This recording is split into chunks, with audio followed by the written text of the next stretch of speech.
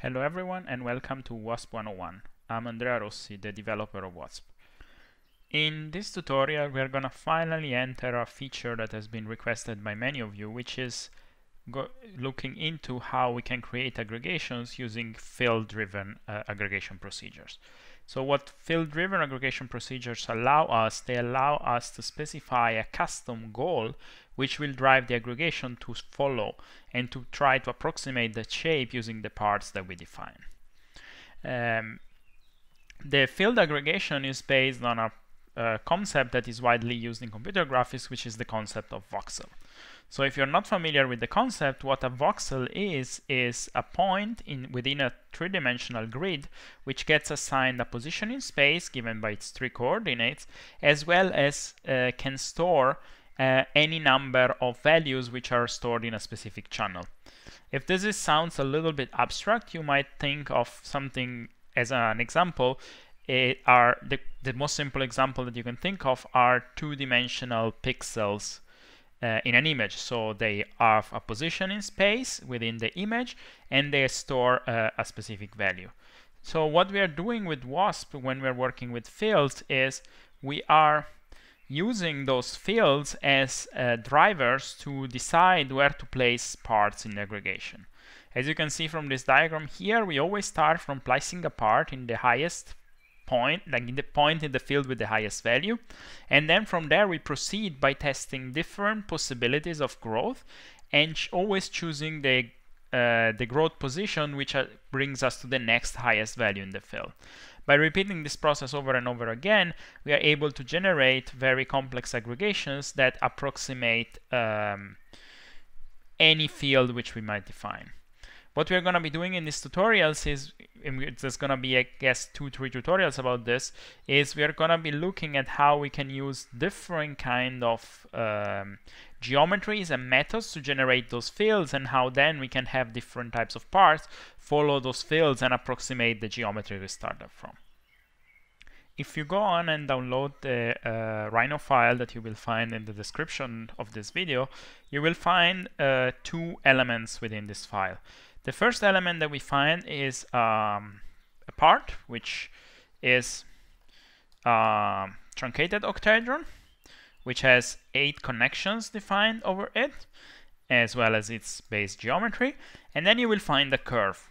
And what we want to do in this file is we want to create a field that is based on the distance from this curve, and then we want to have this part growing following along the curve, while at the same time keeping the rules consistent within the aggregation.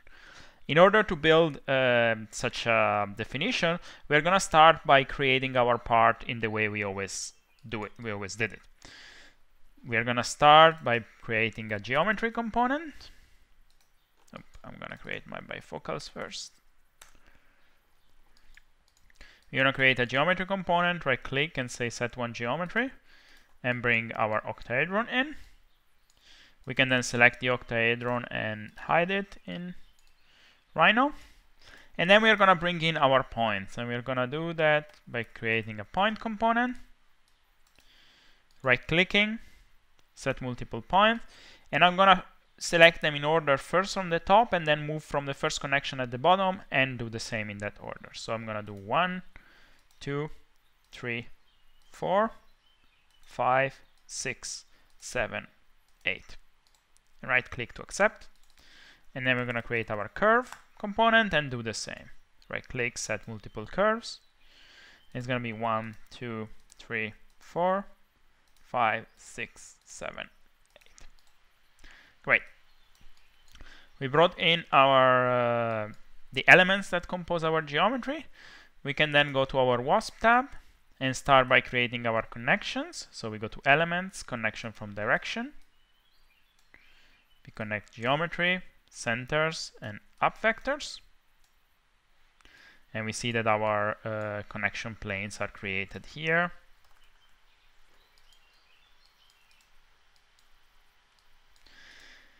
And then we're going to create our part. So we're going to go to Parts, get a Wasp basic part, give it a name, and in this case I'm going to go for a short name. It's going to just call it P, capital. assign the geometry, and assign the connections. And till here is nothing new. We have been doing this several times, and all we did is creating a part. Now, the difference will come that when we want to start creating an aggregation with this part, is we are not going to use any more stochastic aggregation as we used in most of the cases, but we're going to be using a field-driven aggregation. So let's go on and create it. The field-driven aggregation looks pretty much the same as the stochastic aggregation, with the addition of one input that is the field input. Let's start adding the stuff we know. First, we assign our parts, and in this case we have just one part. Then we have to assign the number of elements, and let's go for 120. Depending on how many rules you will create, field aggregations will be definitely slower than stochastic aggregation. So please be careful with the number of starting parts you might define. And then for the rules, we are going to want to define some specific rules, and trust me with how to define them. In order to do that, I'm going to first create a point list component and connect it to my points with a slider maybe, so that I can see the numbering of my elements. And what I'm going to do is I'm going to create connections between opposing faces. So it's going to be 0 to 6, 1 to 7, 2 to 4, and 3 to 5. And I'm going to create them in a panel. So I'm going to create a panel, zoom in, right click, and uncheck multi-line data. In this way, every line will be a separate entry. And then I'm going to go on and start creating my rules. So my rules are going to be P0 to P6. And I'm going to write all the rules upside down. P6 to P0. And then I'm just going to copy paste those rules and just change the numbers. So 1 is going to be 7 and 7, 1. 2 is going to go to 4 and 4 to 2. And lastly, we're going to have 3, and 3 is going to go to 5. Oh, sorry, 3. 5 and 5, 3. Here we go. These are our rules. And we're going to go and get a rule from text component, connect this, and connect this to rules. And lastly, we're going to create our button.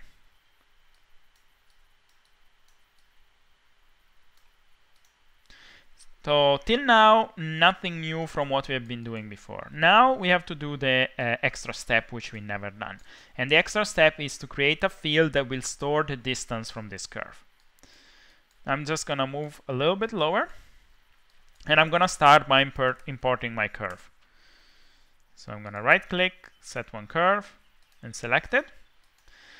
And the way in which we create a field is that we're going to be doing it in 2 steps. And the first step is we're going to be creating a boundary for this field, and then fill this boundary with a grid of points. And after we've done that, we are going to be calculating a set of values to be assigned to each of the points. In this case, the values will be the distance from the curve, and we're going to be assigning this to the field. Let's go on and start by defining our volume. We are going to create a bounding box component, which will be wrapping around our curve. And as we will have a certain level of so we're going to have some thickness of the part reconstructing this, so we don't want to have a bounding box that fits exactly to the curve, but we want to have it a bit larger. To do that, we are going to create a scale NU component, which will allow us to scale in a non-uniform way along the axis. We are going to connect our box. And then for the plane, as we want to be scaling around this box in all directions, we are going to create a volume component, which will allow us to calculate the centroid of the box and connect it to the plane. And now we're going to specify 3 sliders to scale the box non-uniformly in all the directions. We are going to do 1.2, for both x and y. Maybe, and we're gonna do 1.5 for the z. So you see we have a bit of an offset, maybe a bit more on the z, around the original box in order that we can allow the parts to grow a bit around that. Now that we have the base geometry of our field, we can go on and create the points. And to create the point grid, we can use a component that is called field points. This component takes just 2 inputs. The first input is going to be the geometry of the boundary. And then by default, it's going to use a resolution that will create 10 points on the x-axis. And you see that this resolution is relatively coarse. So we might want to scale it a bit down. So we're going to, for example, say, now right now the resolution, you can read it in the bold, is 11. I'm going to go for a resolution of 2.5. So that's maybe a bit too fine. Let's go to 4. Now, in order to choose a resolution for the field, you have to just compare the dimension of the grid created by the field with the dimension of your part. As the part will be your, let's say, resolution on the final aggregation, you want to have a resolution that is comparable, ideally a little bit smaller. So you want to have a little bit more resolution in the field that the parts allow you. And this will allow to create more graded transitions between the different parts. Now, don't go too high because, of course, the higher the resolution, the slower is going to be the calculation of the generation of the field itself, because we're going to have to measure up distance from all of these points. So here we go, we have our points. And now what we want to do is we want to calculate the distance of each of these points from our curve that we imported. And now we cannot see. Maybe I will hide the boxes for now. And there we go, we have our curve. To do that, we're going to use a component that is called pull point. And we're going to provide our points in P. And we're going to use our input curve as the geometry to pull the points on. It's going to take a moment, not that much. And so here we get the point, for each of the points, we get the projected point on that geometry. But the interesting part that we get is we get a distance. What we want to do with this distance is we want to remap it in order to generate our field values. So we're going to bring a remap component. So the values we want to remap are going to be our values. In order to define the start domain, we're going to use a bounds component.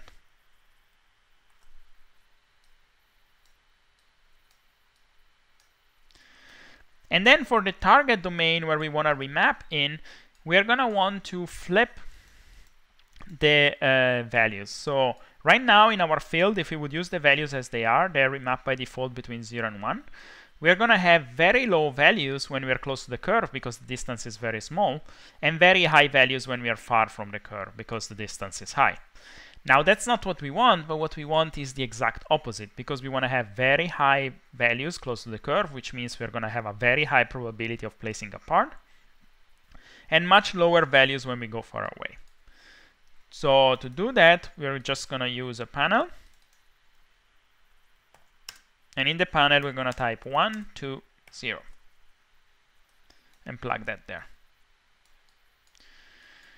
Now, if we want to visualize what we created so far, we can go on and take a custom preview component where we can connect our points to G. And then we can take a gradient component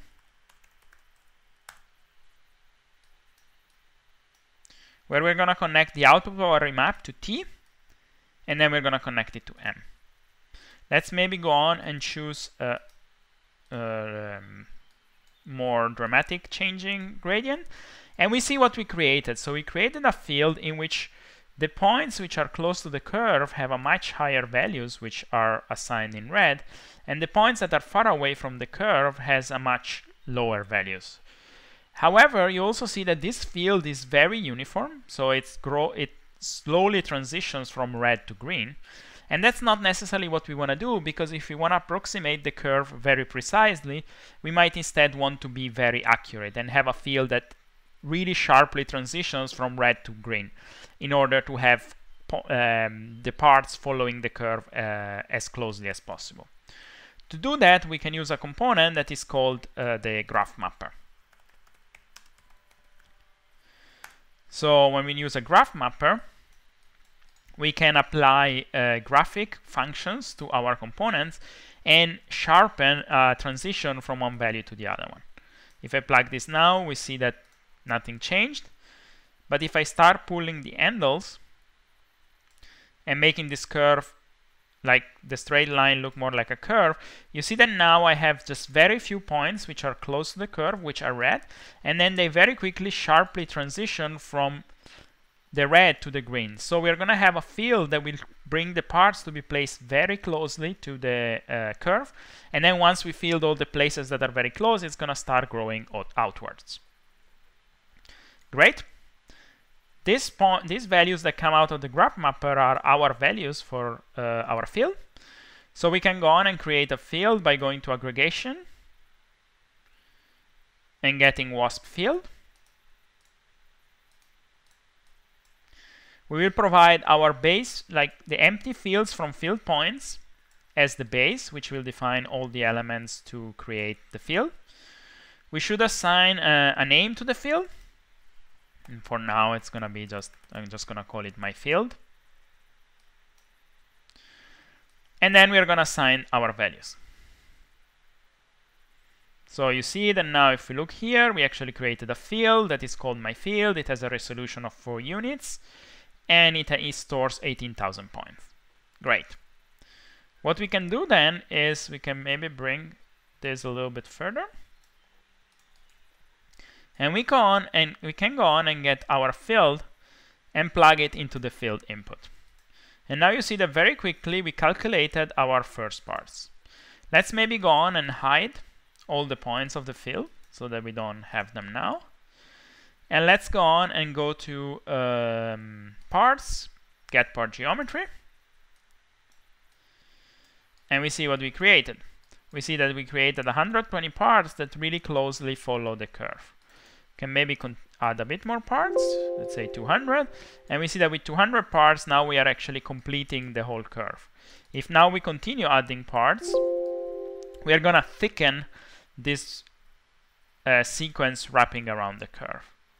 If now something interesting for you to see is that if I hit reset, I'm going to have either very minimal changes, which are just the results of some rounding error, or no change at all.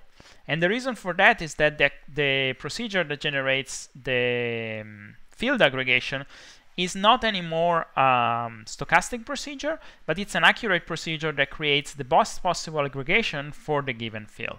And one interesting thing that we can do is we can actually visualize the way in which, like the order in which these parts have been growing by coloring them according to the moment in which they've been added to the aggregation.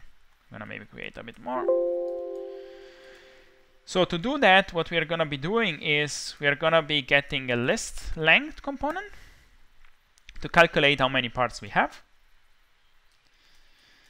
And then we're gonna be connecting this to a range component in order to create a set of values between 0 and 1, one of each of one associated to one part. And one thing is that the number that we specify here is the number of steps, not the number of values. So the number of values is going to always be one more.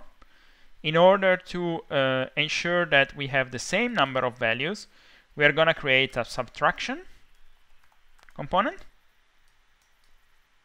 and subtract 1 from the number of parts. So we see that now we know that we have 250 parts, and now here we have 250 values. If now we pass these values to a gradient component,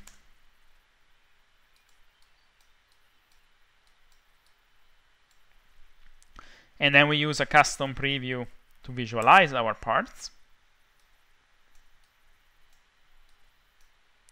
Again, let's maybe choose another coloring.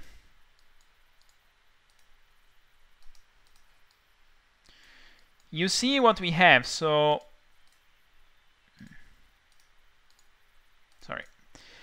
what we have is our parts are colored from the part that was placed first, which are the darker one, to the parts that were placed last, which are the lighter one here. And we can actually test how this happened. If we start scrolling this down, we see how the aggregation grew from the point of the beginning and then started following the curve.